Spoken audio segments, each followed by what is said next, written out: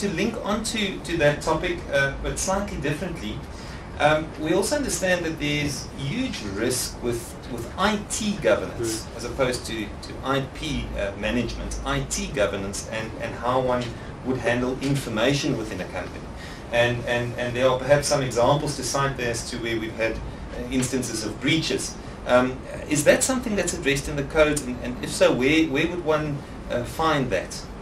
Well, again, in the IT governance sections of the codes, what's very interesting and I think very commendable in the codes is that it now has a focus on cybersecurity and places an oversight role on the governing body of an organization to oversee its cybersecurity practices, to ensure that there are policies and strategic approaches taken to this, and to enforce this in their organization. So I think that's definitely something that is an innovative step in the King Codes, and is something that will push forward these kind of considerations right up onto the board, up to board level.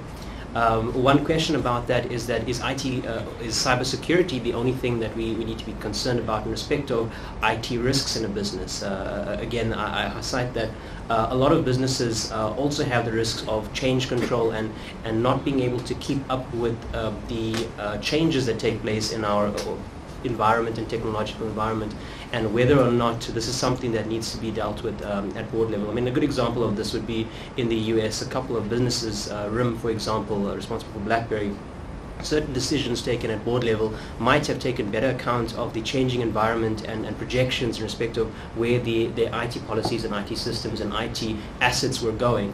And if that was something that was perhaps an IT governance committee had to look at this and had to opine on this and deal with this on a more regular basis, it would not be something that's pushed down to management. So again, I think it's very innovative in what the King Codes try to do in respect of information technology. I think it's exactly the right approach we need to be taking, but this is something that has to deal with the next 10 years of innovation, and we don't know what waits ahead. So does it address it in a robust fashion, and does it give directors the tools that they need to deal with this, or does it just oblige them to go and find the tools?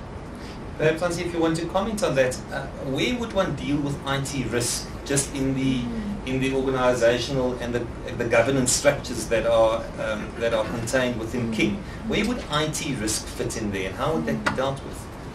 We actually had huge discussions at the King Committee on this, because even the inclusion of cybersecurity, so we were debating, on the one hand we want to follow this high-level principled approach, and on the other hand, there are the specific pertinent issues of the day, which if you ignore them, they sort of, are glaring in their omission. But on the other hand, if you include the specifics, you also run the danger of dating your code. And we didn't want to do it because we want King 4 to have longer longevity than King 3 had. So in the end, as you know, we decided to deal with cybersecurity. As far as the rest of IT risk is concerned, our belief is that it should be dealt with under risk generally. All risks of the business should be dealt with in an integrated fashion, and we were very careful and wary not to single out too many of these, because where do you draw the line? So cybersecurity is kind of an exception to this general approach that we took, rightly or wrongly. Excellent. And I think the point that you make there, that I think is also pervasive through the report, is this issue of integration. It really seems to me that the idea here is that reporting functions, principal issues are to be looked at holistically, and it's not a situation where the report tries to create a tick box situation. And of course, us as lawyers and I guess compliance officers are often looking for that kind of tick box, so that you can say, well, I've ticked all the boxes and I'm fine. But we are dealing with a slightly different type of document here. We're dealing with something that is of a more principled nature.